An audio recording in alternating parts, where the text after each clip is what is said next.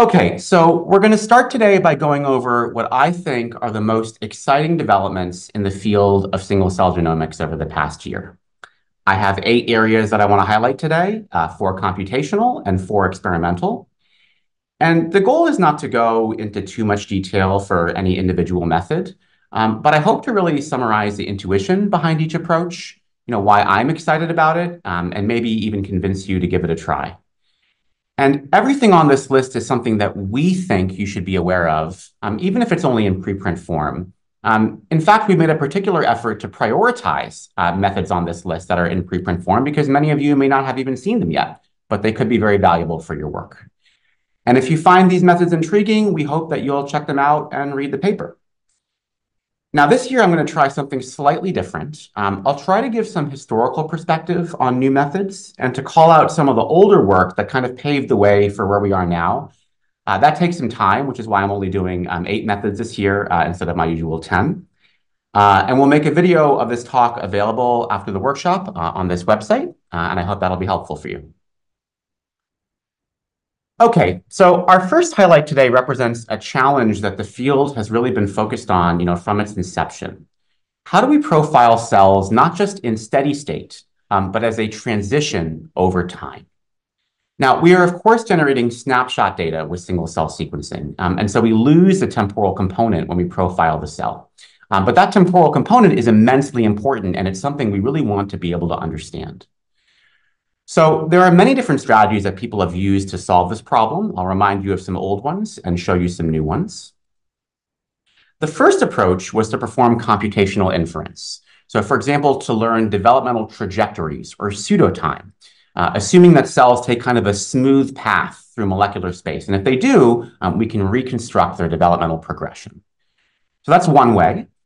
Another way is to infer RNA velocity, which uses the ratio of spliced and unspliced reads to infer transcriptional dynamics. Now, these are, of course, valuable tools, but they are computational inferences. We don't have any way of knowing for sure if the trajectories that they return really represent real biological time. And so it would be amazing if there was some way that we could inject some form of ground truth about time into the data. That would be really exciting. And the method that I'll show you today actually do perform a physical injection. So the first is called LiveSeq. This was published from Bart de Planc's lab. And basically, what enables you to do is to actually take a small amount of mRNA from a cell cytoplasm, basically to do a biopsy with a very small pipette. And then you sequence its RNA. But that biopsy is minimally invasive, so the cell actually stays alive. So after you profile it, you can watch it under the microscope for a while, you can wait, and then you can go back and take another sample later. So it's basically non-destructive single-cell RNA-seq. And now when you see an arrow on this plot, it's literally looking at the same cell from 2 different time points. So, obviously this is incredible, but extremely challenging. The authors were only able to generate repeated measurements successfully for on the order of about 10 cells. And it really does have to be done in vitro. So as exciting as this is, the question is there something in the middle, something that does have experimental ground truth, but is also highly scalable? And that's what I want to show you. So this year, Ido Amit's lab introduced Z-man-seq. I'm probably pronouncing it wrong, but it references the Hebrew name for time. And the way this works is you inject fluorescently labeled antibodies into a mouse, and those antibodies will attach themselves to circulating immune cells. And you can use different colors. So at 12 hours, for example, you can label a subset of immune cells red. And at 24 hours, you can label them green, and so on. So those labels stay attached to the cells. So they're like timestamps that tell you when the cell was in circulation and when it was barcoded. So if you ever see a green cell anywhere in the body, let's say you find it 10 minutes later in a tumor, it must have just entered because it's green. And that's what the Amit lab wanted to study. They wanted to understand when immune cells enter a glioblastoma tumor, how do they change their state over time? And this is exactly what the timestamp gives them, because the longer that the cell spends in circulation, the less time it can spend in the actual tumor. So that's ground truth. And that inverse relationship, by the way, that's what inspired Tracy to develop the sort of back to the future idea in our conference logo.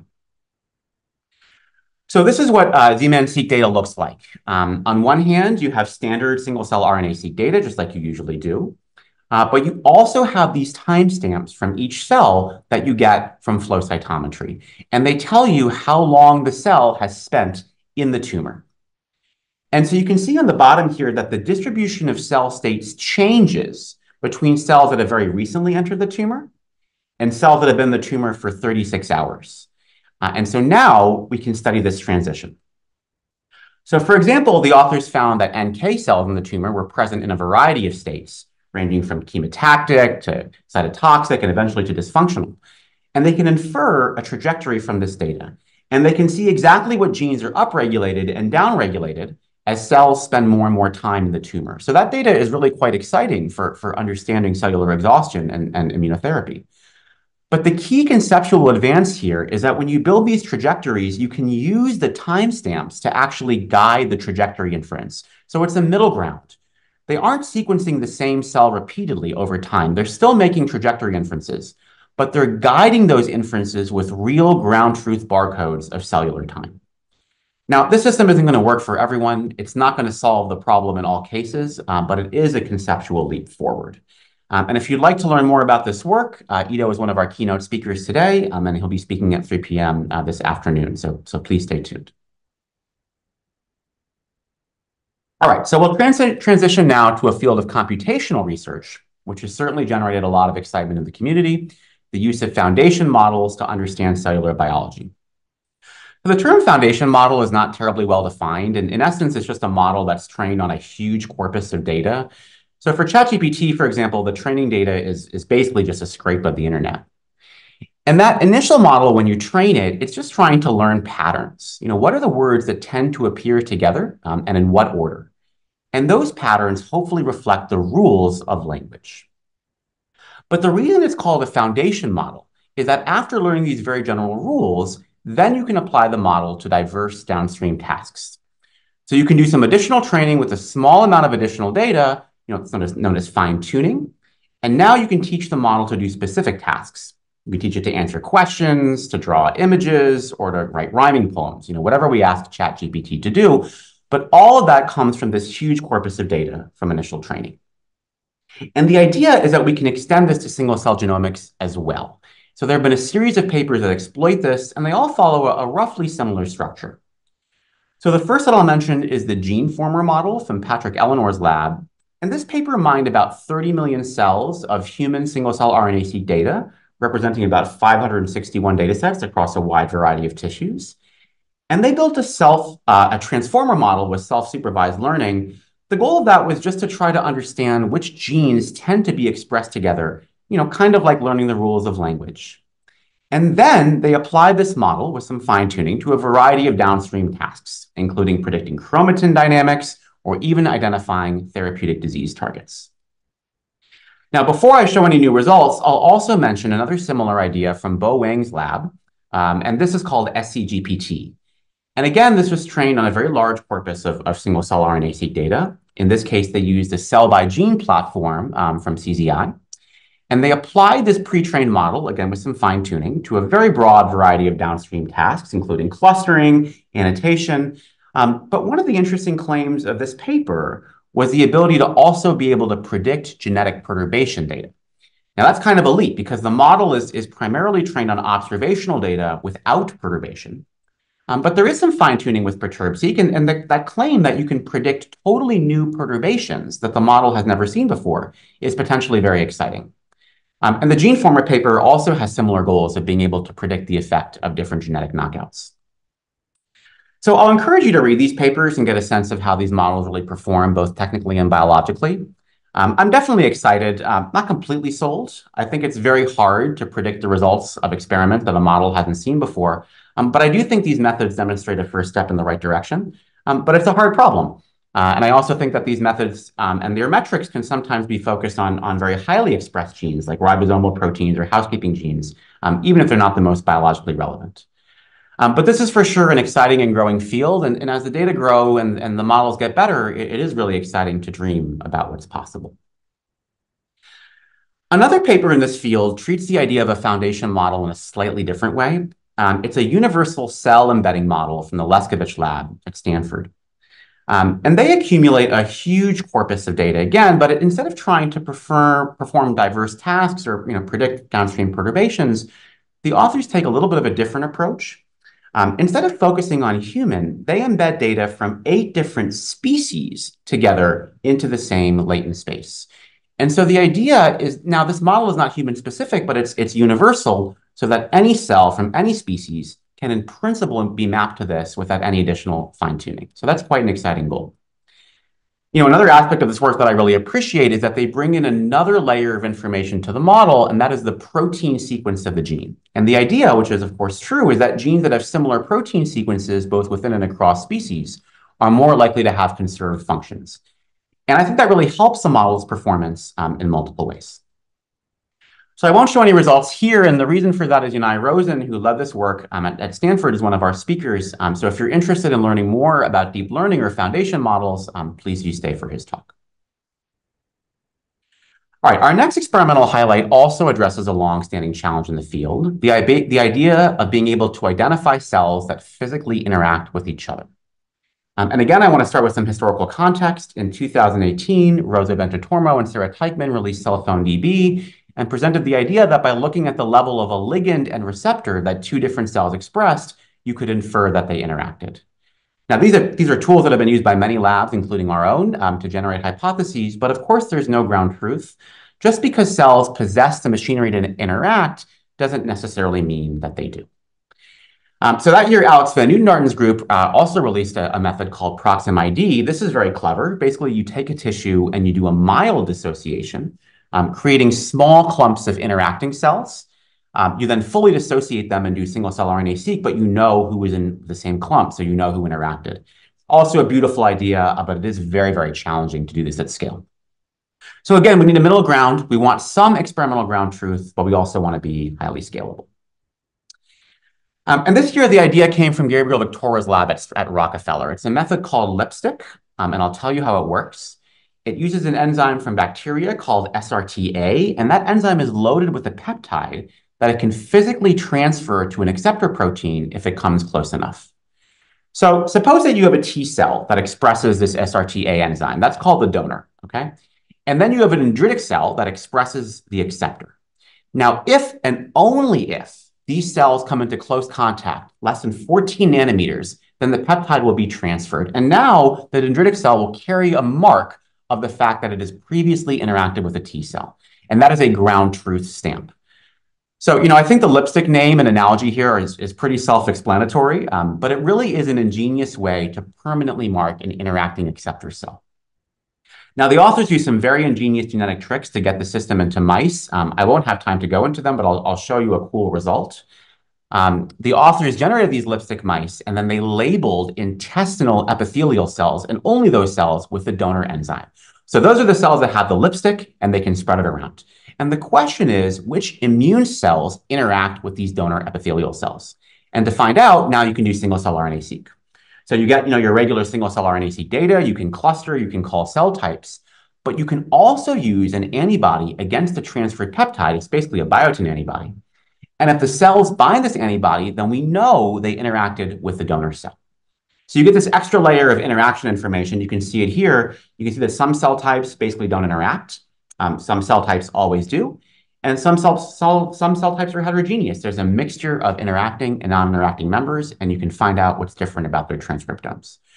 So that process of physically barcoding an interaction, that is highly innovative and unique, and I'm excited to see where the Victoria Lab and others take this approach. And if you're interested in learning more about this, Sandra from Gabriel's lab is our last speaker of the day, and I hope you're able to stay to the end to hear about this beautiful work. All right, so now I'll transition back to computation, but I'll stay on the theme of giving some historical context. So I actually showed this slide at Single Cell Genomics Day maybe 4 or 5 years ago. It's a comment in 2011 from Jimmy Yee, who was a postdoc with me at the time. And he was annoyed that he was actually getting too many mitochondrial DNA reads in his ATAC-seq libraries. And so him and others started developing protocols to actually deplete mitochondrial reads from sequencing libraries. They thought it was junk. That is until Leif Ludwig, Caleb Leroux, and others realized that you could actually use these mitochondrial DNA reads for lineage tracing, but you needed a lot of them. So then people started developing protocols to enrich to get even more mitochondrial reads. So, I won't go into this work in any more detail, but it's a beautiful example really of how one man's junk can be another man's treasure in genomics. And we do really throw away a lot of information, like the mitochondrial reads, every time we analyze a sequencing experiment with a standard pipeline.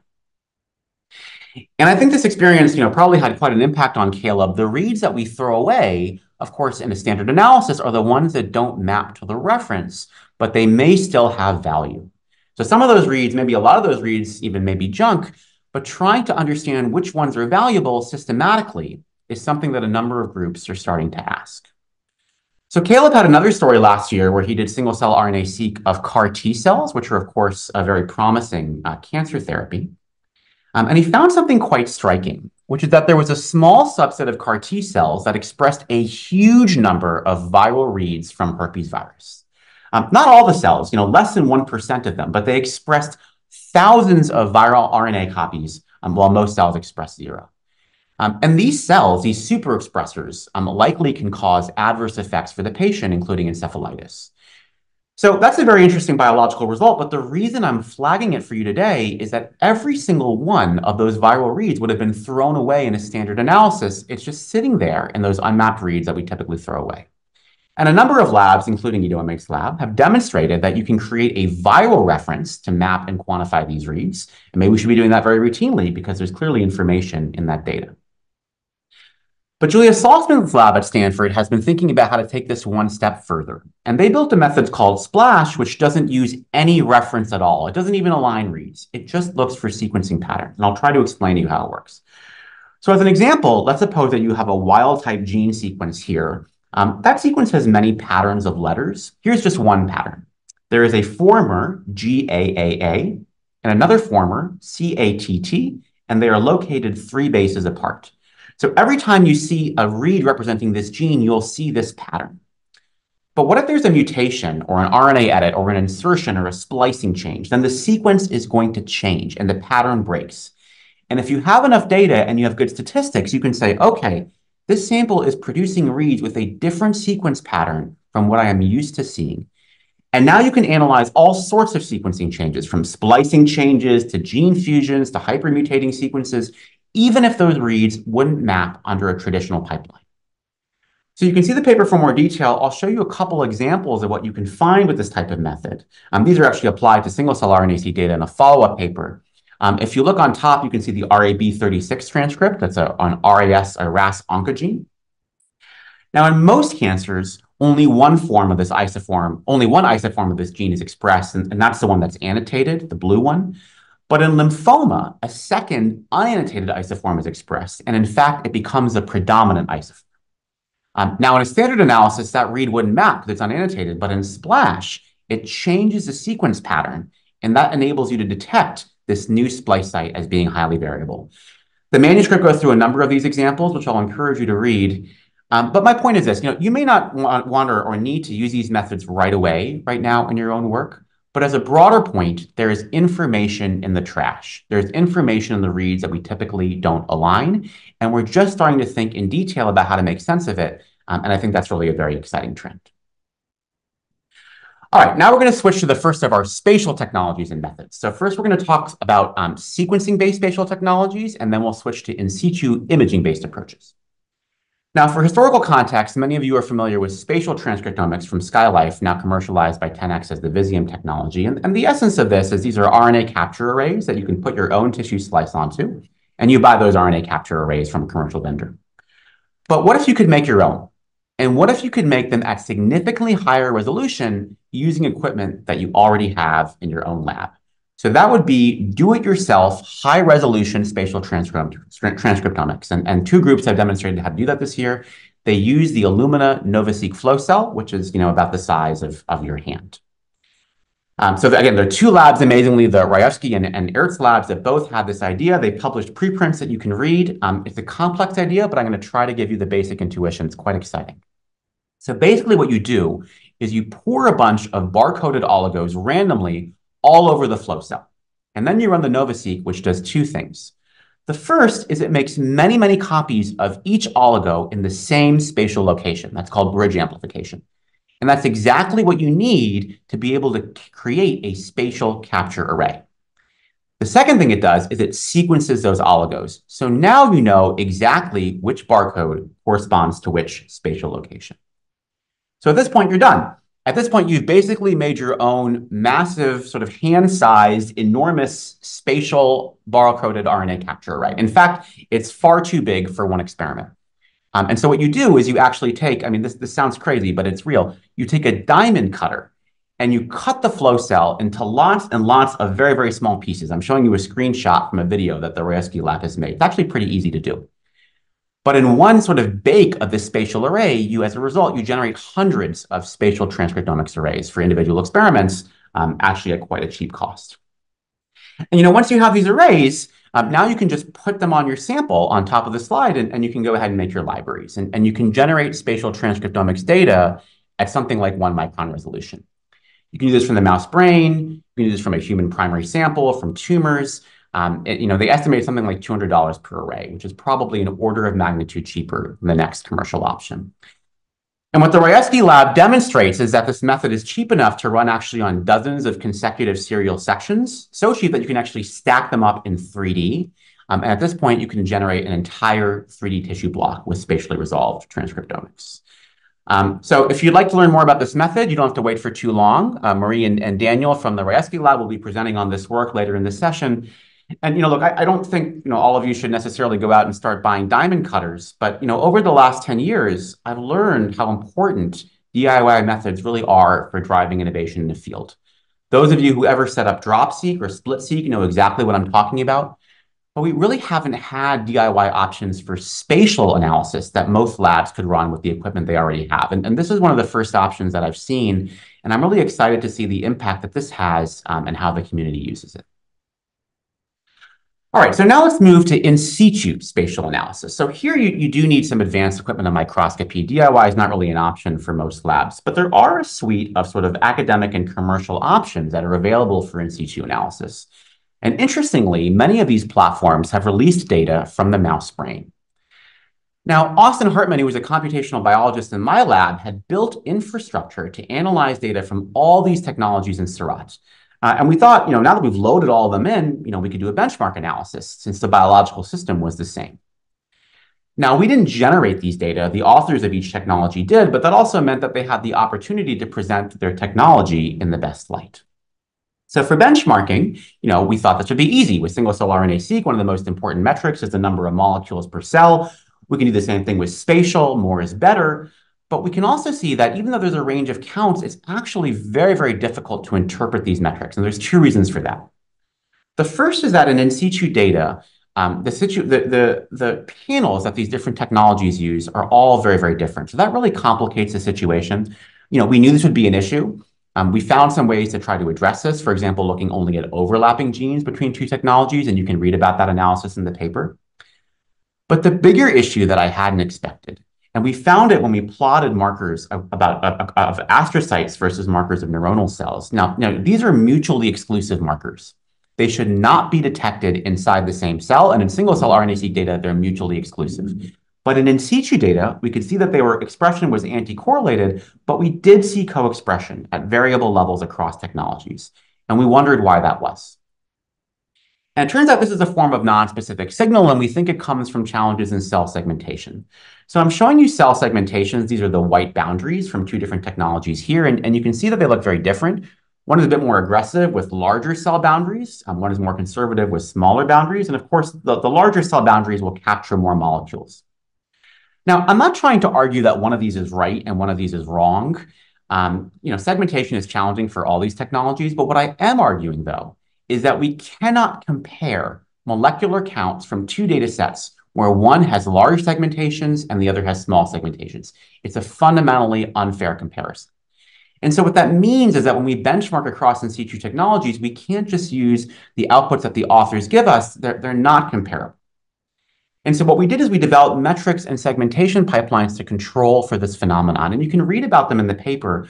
But the point about them is now we can compare the sensitivity of different technologies in a principled and controlled way. And if we want, we can even rank them. Now, what I've done here is I've actually taken the technology names off. You can read the preprint if you want to see them. And I'm doing that because our goal here is actually not to declare a winner. All these technologies are changing. They're rolling out new chemistries and new panels. So the rankings can and will change. But we do want to start to establish a framework for how to compare these data sets going forward. And I hope our paper helps with that process. I also want to mention two other papers that also did in-depth spatial benchmarking. Unlike us, they actually generate their own data. The first is from David Cook and Luciano Marcelletto, and they benchmarked the 10x xenium and nanostring cosmics technologies.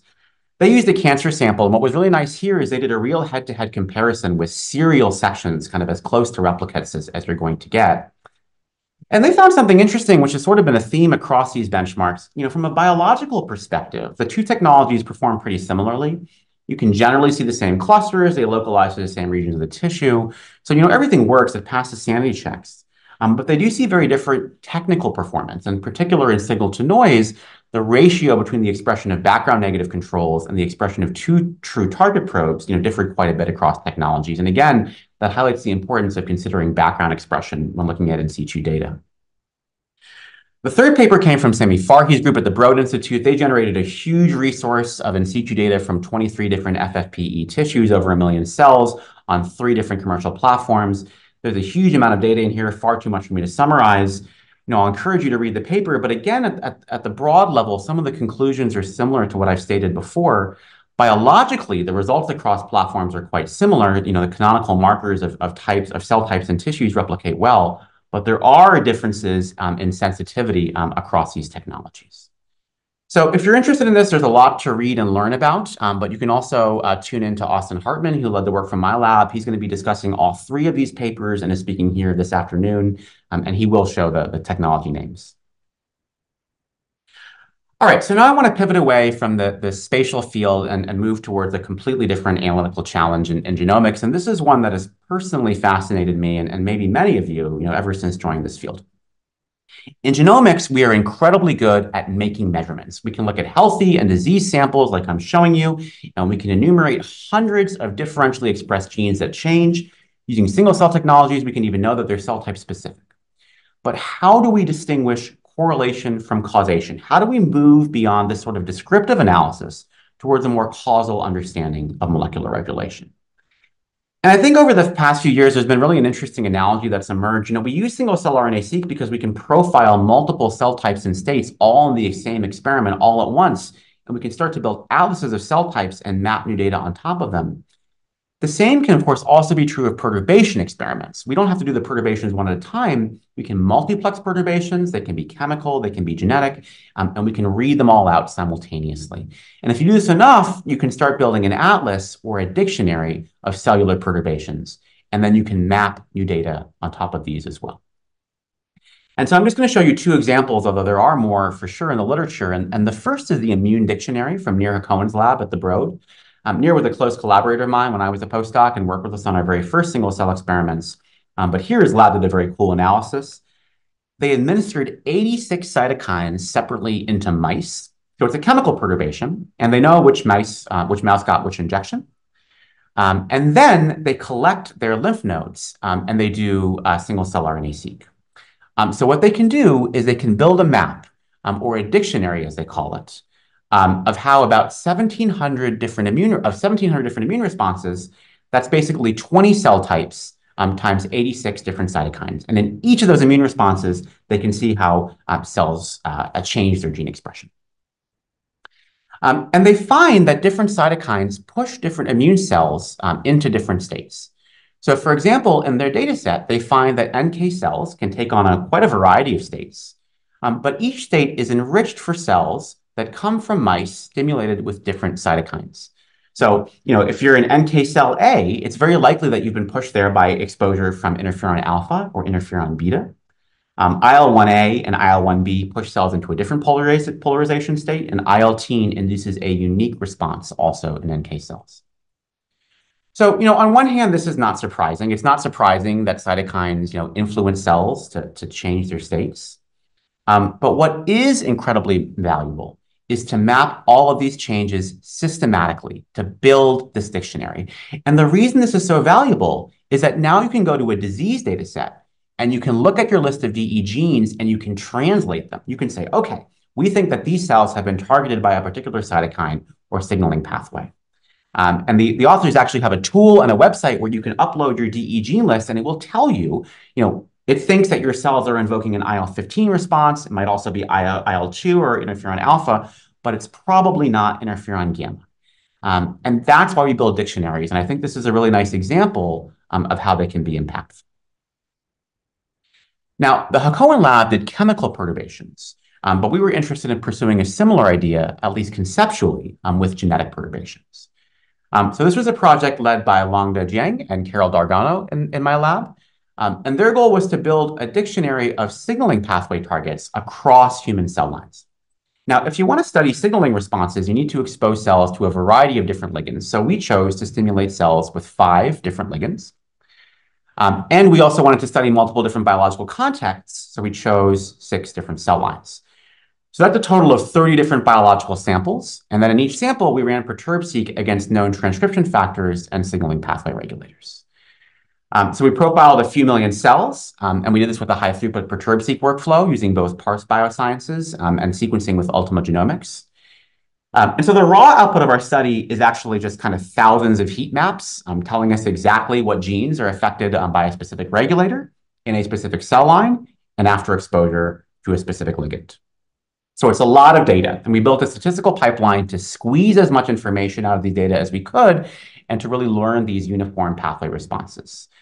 So if you're interested in some of those methods, please do check out our preprint or stay for Longda and Carol's talk here later today. But basically, we're trying to build a complementary version of gene ontology or enrichment or MSigDB. And it really does work very well. When we compare to what's been previously learned for MSigDB, we discover hundreds of new genes across all of the pathways that we look at.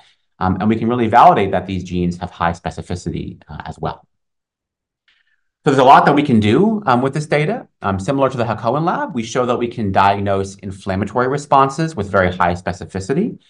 So for example, we can diagnose between closely related interferon pathways in COVID-19 responses. We can quantify the activation of different signaling pathways in spatial data. For example, we can pinpoint where a TGF-beta wound response is driven in a wound-specific colitis model. We can even predict specific genetic regulators which are knocked out. For example, based on a gene expression signature, we can identify that there is a specific defect in IRF1 dependent signaling. So, I think one thing that's really exciting about our study is that the signatures that we learn, we learn them in human cell lines, but then we can apply them successfully in many different biological contexts. The first example is in primary immune cells, the second example is in the mouse colon, and the third is actually from bats. So we can really map new and diverse data onto our dictionary. So we think this is an exciting new direction for the field and that many groups will start to build and assemble similar types of perturbation dictionaries. In fact, the space of possible perturbations is much larger than the number of human cell types, and so we think this will be a major growth driver and area for the field. To learn more, Longda and Carol in my lab will be speaking about both of these papers later today. All right, I'll pivot for the last time today to our last highlight, again, focusing on spatial data. And over the last year, I've noticed that there's been a new type of analysis that's really becoming quite prominent. It's always been common to do sort of unsupervised clustering of spatial data. This is the star map mouse brain and see where different clusters fall spatially. And sometimes you have clusters that are very spatially restricted, but other times clusters are sort of falling interspersed across spatial locations. And that's not wrong, that's true biology. But people have realized that when we do spatial analysis, we don't just want to map cell types, we may want to define regions of a tissue that have a similar overall molecular profile. And some people call these domains or tissue regions or niches, like you can see here. But identifying and segmenting these regions has become an important computational problem.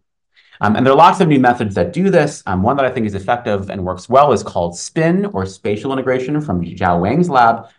This smooths cells from a local neighborhood, so effectively augmenting a cell's expression in a clever way with the expression of its neighbors.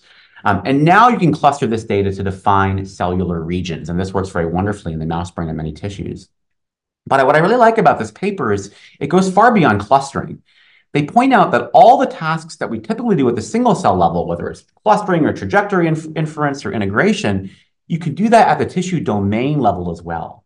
So for example, they take two data sets, a marmoset StarMap data set and a mouse Visium data set, and they integrate them and jointly call tissue domains across the data sets. And that means that you can discover cortical layers that map from the marmoset onto the mouse. You can seamlessly compare the upper and lower levels of the cortex across species. And I think that's really quite cool. The method is straightforward, but I think conceptually it's a nice way to think about how to do comparative analysis of spatial samples. Another method we really like is appropriately named Banksy from Shams Prabhakar's group in Singapore.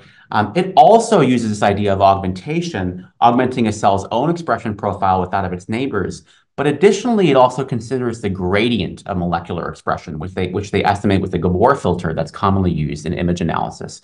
This gradient is a good idea because there are often sharp layers in spatial data, like in the brain, and you don't want to perform smoothing across those layers. So taking this gradient into account really helps the model perform better when there are sharp transitions in between regions. So the Banksy model takes all three things into account, and you can actually weigh how much you want to value these different components. You can cluster data in a completely unsupervised, non-spatial way, or you can start to look for different spatial domains. And so this is really a nice method. There's also nice software associated with it. And I appreciate that the authors created a wrapper for it to be easily used with Seurat, as we have been doing in my lab. So I encourage others to try it out. And there are, I'll just end by saying there have been a number of methods profiled that aim to define these tissue regions or cellular neighborhoods or niches. I can't discuss them all, but I really do think this is going to be an active area of computational development going forward. All right, so that wraps up, my overview of recent advances. It's quite a roller coaster, but it's always fun for me to give this talk and to really acknowledge and celebrate the amazing work from this community over the past year. Thanks very much for listening, and I'm happy to take any questions. Thanks so much, Rahul. Now we'll be taking some questions from the audience. So our first question is, are there differences on the unmapped reads from sequencing across and within cell types and bulk versus single cell seq? So that's a complicated but good question. And I'm sure that the answer is going to be both. I'm sure that there are cases where even within a cell type, there could be allele-specific expression, there could be differences in alternative splicing, there could be differences in viral activation, and that would lead to differences in the unmapped reads. But of course, there also might be very strong differences across cell types as well, and that's typically why we perform single cell sequencing. And I hope that these signals could be even stronger in single cell data compared to bulk because we can more clearly emphasize biological differences between closely related cell types. Thank you. So the second question is, what are some immediate ways that researchers can make use of foundation models, and where do these predictions fit into larger biological stories? Yeah, that's a great question and something we're starting to explore in my lab. And so I think, these are early days for some of these foundation models, but many of the authors, but most of them, if not all of them, have made their code and models available. And I think many of our labs are just starting to work those types of methods into our standard single cell analysis pipelines. And I think we're going to discover over the next year whether they sort of completely replace existing methods or as I expect, they'll probably be more of a complement to the types of other analyses that we're already doing. But certainly, as data starts to grow and models start to get better, those types of trends will change and update. So I think it's very exciting. Great. Our final question, which is a pretty broad one, is what are you hoping to see and discuss by next year's Single Cell Genomics Day? Yeah, it's always something that we think about a little bit every year. I think, one of the things that was interesting, and I'll end on this today for me, was a lot of the methods that I talked about were not entirely new conceptual questions. They were questions that people have thought about or tried to tackle before, but they're new advances in that area. And so, for example, barcoding cellular interactions and inferring cellular time are examples of problems that are not new, but we're making sort of new methodological and conceptual advances. And I think that's where the field is going. It's not that we're asking entirely new types of questions, but we're coming up with more scalable, more experimentally validated, and just more innovative ways of answering questions we already know. And I think that's a trend that's going to continue certainly for quite some time as the field matures. Great. Sounds good. Thank you so much.